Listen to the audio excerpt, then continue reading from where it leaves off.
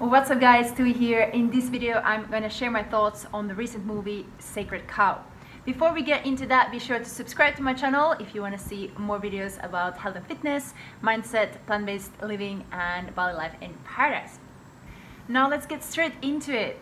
Sacred Cow movie, to my understanding, is advocating for better meat to regenerative farming. What I found good about this movie is that it is bringing up some of the problems in our current system, the way animals are treated in the factory farms and in the slaughterhouse industry, and also how this industry is affecting our planet. However, there was quite a few questionable kind of statements without much of backup, which we're going to go into later on. But definitely there's a lot of good thoughts behind this method that they're advocating for, and kind of going away from this factory setup and going more into farming in alignment with nature, also respecting the animals in a much better way. What they also talk about is health aspects of eating meat and not eating meat, like plant-based versus meat eater diets, and yeah, there was quite a few statements that were not really backed up. In general, what this movie was missing a lot was data, like numbers. There was just a lot of kind of like statements like from just like farmers, and without any kind of like calculations or numbers to back things up. What also I didn't like about the movie, it was clearly set up to kind of like really label veganism and people who choose to eat a plant-based diet. Like at the very beginning, they introduced this lady, a former vegan, who fractured her spine because she was vegan, and these kind of things, or the setup was like clearly put into like the direction that veganism means that you are gonna get health problems. Like there was just like the statements and word that were used there was like, eventually you are going to get problems, and these kind of like things that are just not true, and there was no backup on any of that stuff. Just oftentimes there was like studies show or backed up by science, but like there was no reference to like which studies, where was the studies made. So it is easy to find studies on anything, especially if they are funded by the meat industry or the dairy industry in general. So just like saying that studies show, or there is no backup on this, or there's backup on that, doesn't really tell much. And what they also said in the movie was that people are confused because there is this and that said, and people are confused because of this plant-based movement, and because of that is now being a lot on the topic that meat is bad for your health and bad for the planet, and the ethical reasons. But what I see that actually this movie ironically is doing itself, it's just confusing people even more. So as said, there was very little data, there were no numbers, there was like no backup on most of the statements that were said. It was a lot about like sustainable farming and about how meat is necessary and all that, but there was like no calculations about how we would feed the planet, even if we would switch like all our factory farms into regenerative farming. What they suggest there's like no backup if we would actually have the resources for that, and how would that work. Like the practice that they introduce now is probably like just a couple of percentages from all the farming done at this point. So what would have been interesting would be see like actually calculations, like how are we going to feed the whole human population. Like if we would go back into family farms, like how about all the big cities, like how about people in New York and in Bangkok and like in places where it might not be that easy, and how would that affect like our resources. Like there was a statement that like at the end they were talking about like if it's possible to feed the human population that way, and it was just stated like, yeah, it's possible and it's the only way, without any other backup, like no calculation, like how are we going to use the water, and they even said like the problem is not resources, the problem is the usage of resources, which I really much agree, because raising meat is way more, it takes way more land and it takes way more water than like raising plant foods. So what I found was like really largely missing was like data, was calculations, like how are we going to build that idyllic system that they are proposing there? Because of course it would be better to go back into those kind of farming practices where the animals are treated better, where the nature is treated better, and like the idea, I think what they are trying to bring up with this movie is good from the core. It's really good, but like, yeah, I was just really much missing like, is that actually going to be possible for our almost 8 billion people, or is it just like for the elite people who can afford it? And how about how much meat would it be possible to produce that way? Like if we think of the amount of animal products consumed today, like, yeah, so that was really largely missing in my opinion. And what I found really upsetting was how vegans were made these like extreme activists who are just, yeah, there was like, just like I said, that they just introduced this former vegan who was like clearly not like the healthiest, and because she was vegan, she fractured her spine and got these health problems, and there was like no talk about any other cases. And like I was actually like amused by how they started, like how this lady started to compare like that why she went apparently back to eating meat was that she realized that if she eats lettuce, she might be killing snails.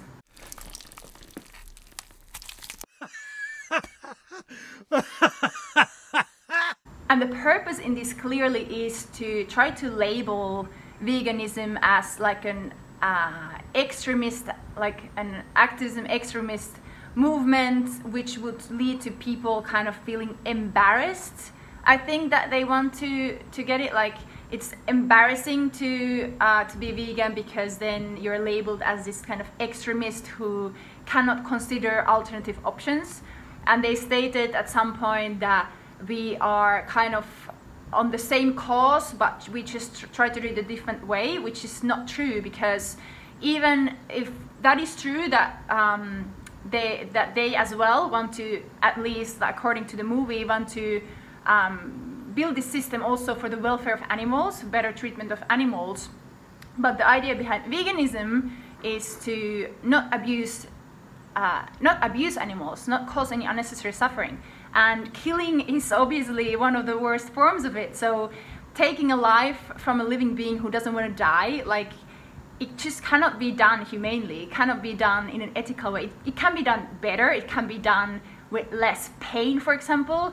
But if it's unnecessary, like there is in veganism, that's the very core. So stating that we have kind of the same end goal is very inaccurate.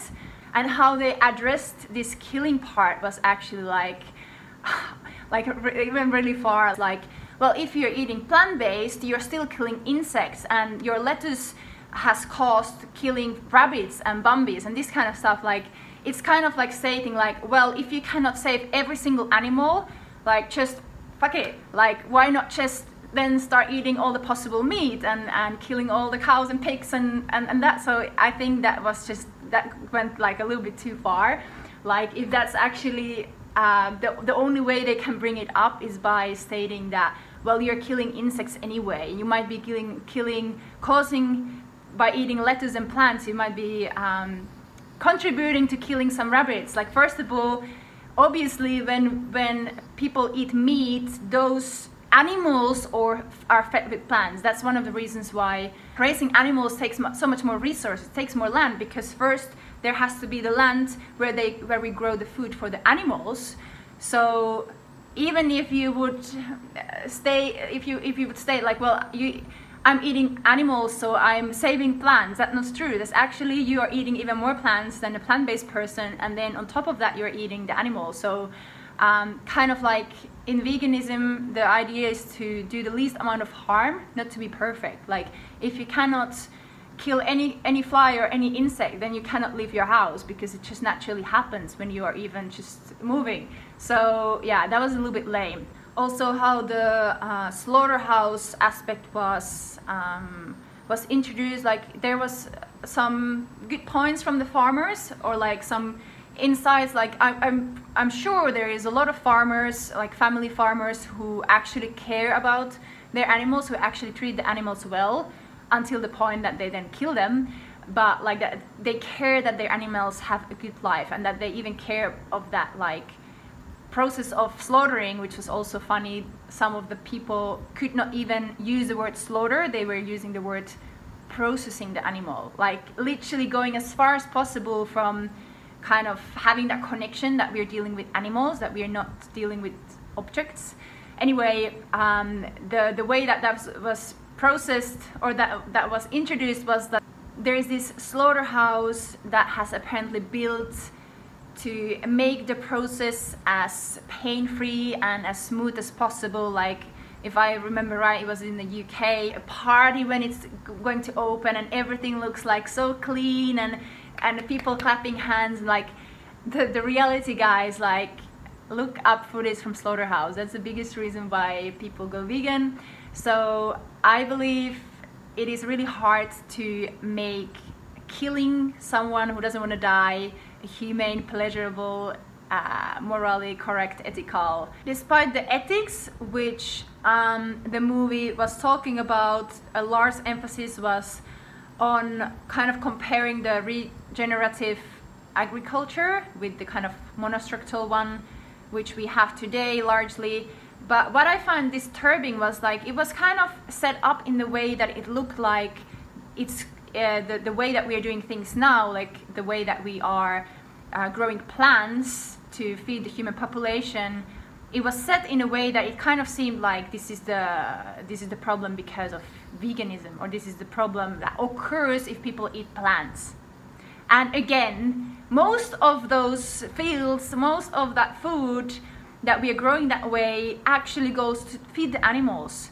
And what was ironic as well was that there was this discussion about how it's so wrong that people are pushing this agenda of the world going plant-based, because there's countries that people cannot buy B12 supplement and they just don't have the possibility to get like their nutrients other than by eating meat. And at the same time, in those countries, in the poor countries, people die from hunger because the crops that are fed, the crops that are grown there are fed to the animals, which are then sold as flesh to the rich Western people. So just really ironic that that wasn't addressed at all. And if I speak for myself, for example, is I'm not pushing my, I'm not trying to inspire people to go vegan in poor countries where that might not be an option, or I'm not saying that some fisherman in a fisher village should go vegan. I literally like the vegan movement is for people who have the choice. Like it's kind of like, well, if you why would I buy an electronic car? Why would I use a more sustainable way of driving car, like reducing my fossil fuels? Because a person in Africa cannot do it. So why would I do it? It's just unfair. Kind of like that weird setup in that, like yeah, just doesn't make sense. And it is true. Like if you eat a poorly consistent plant-based diet, like any diet, you will it will lead into problems if you're not getting enough nutrients. But the thing is that it is really easy and possible to consist a purely plant-based diet properly if we just educate the world how to do it. Or like if we talk about the Western people who have the choice now, if we get educated on it, it is really easy to do. And like going back to that B12, like most of the B12 produced in the world is fed to farm animals, and people get their B12 like through the middleman, which being the animal. So saying that vegans need to take B12 so it's unnatural and people cannot afford it, it's just like, again, a little bit like, well, like the supplement is given to the animal and you eat the animal, as we could just take the supplement without feeding it to the animal first. And what I liked about like the movie, with the kind of explanation of how it is important to take care of our soil and how our soil is suffering, how it's causing a lot of problems. That's very true, and that's an accurate problem that we need to start solving. But like the way that they introduce there is not the only option. It is also possible to just farm plants in a sustainable way where we take good care of the soil. There's a documentary about it. I recently watched The Need to Grow, so if you're interested in that, you can check that out. So kind of state that the movie kind of put it in a light, stating that if we go vegan, the planet is going to die because we're destroying the soil. But the truth is that the problems that we are now getting is because of the big human population, the growing human population. Our food system has gone into this factory form, both in plants and in animal agriculture. But their solution in also just by the plant-based, which will take less resources through consuming less land and less water. So yeah, it's just that wasn't addressed at all. Then they talk about like land that could not anyway be used to process food.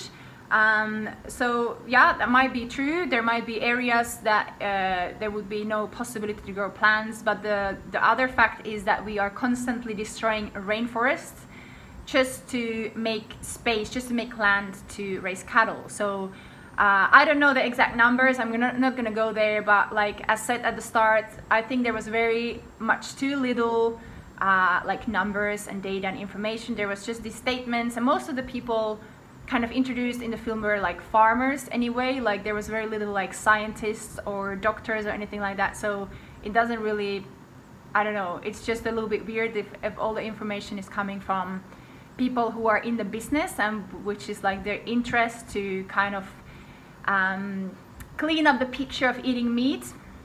But yeah, to sum it up, I definitely agree that the current system is not working, and that we need to quickly start making changes, and that we need to start taking care of our planet and the soil, our health and the welfare of animals. One option can be definitely going more into that family farming system, that regenerative farming. However, my questions to people behind this movie is like, is it calculated? Is it going to be possible to feed our current human population and growing human population that way? How will it be done? And how are our resources going to last in that way? And how affordable will that be? Like if we compared, there was like this talk about like vegan products like Impossible Burgers, and this like everything's so processed and expensive and that. But like one of the reasons probably that we have gone into this horrible factory farming is because it's more cost efficient. So would people actually be able to afford kind of this luxury grass-fed meat? So yeah, until I see more numbers, I found that a lot of stuff that was represented in the movie was really woke. So I would like to see much more actually like science behind this, studies behind this, and see who has funded these studies, and yeah, like actual accurate calculations. The only calculation they had in the movie was like some guy was just like folding this paper into like 10 times, and then he was like explaining like this part of the paper is this, and then he took a business. It was so confusing that like people halfway through already like lost the point. Like he was talking about this, how we use the land or something like that. So that if that's that's the best that they can go with, I think there's a reason that there was not like more accurate numbers behind that. And this movie is clearly kind of a response also to all the many documentaries about the plant-based movement and the reasons why it is beneficial to go plant-based, both for our health, our planet, and the welfare of animals. So clearly this was kind of like trying to cover a lot of those reasons and put the meat in like a better light. However, in my opinion, it is just, if it's unnecessary to kill beings who don't want to die, if we have other options, we have evolved into a society that we can find better ways. Lastly, I want to remind that the idyllic picture that they were painting in this movie about the welfare of animals, and how in the movie they were cuddling the animals and everything was green, and everything was beautiful and ethical and humane slaughter and the animals are happy and happy meat. That's not the reality. If if they want to go towards that through the farming practice, that's awesome. But currently, the vast majority of all animal products come from horrible factory farms where the animals are in pain, they're suffering their whole life, and then they go through this horrible slaughter process. So remember that if you are consuming animal products, that's most likely what you are supporting, unless you know exactly where your animal products are coming from. If you have visited the farm and it's really hard to ensure, let's say that way, it's really hard to ensure that your meat is actually coming from a good place, so to say. So in that sense, it's just easier to go plant-based if you don't want to support animal abuse. Like, it's much harder to ensure when you go to a restaurant or to the supermarket that your meat is actually produced well. So yeah, to conclude, I will be very happy to see more of this happier meat, let's say. I don't think the animals still will be happy that they are killed, but if they have had a happier life, much rather support that. But I still am looking for the answers. How sustainable is that going to be? How are we going to feed the world through that? Yeah, I think it's just a little bit of a desperate attempt towards all the documentaries and movies that have come out in the past years to tell all the kind of positive side about plant-based diet, how it's positively affecting our health and could save the problem that we are facing with our resources and our climate change, and obviously also save the animals for all the suffer that we let them go through. So yeah, let me know if you have watched the movie, what was your thoughts on it. This was kind of like a lot of things that just came up in my opinion. So yeah, healthy discussion is welcome. Even that they say in the movie that Meatless Monday is just so bad, it's just so dangerous, because someone might think that like how can you go once a week without meat, just horrible. There was this lady who stated that it's just wrong that they do it in schools, it's just so bad to go vegetarian, horrible, you might just lose your health. Just kidding. But yeah, anyway, that's my opinion, guys. Let me know if you watched the film, and I will see you in the next video.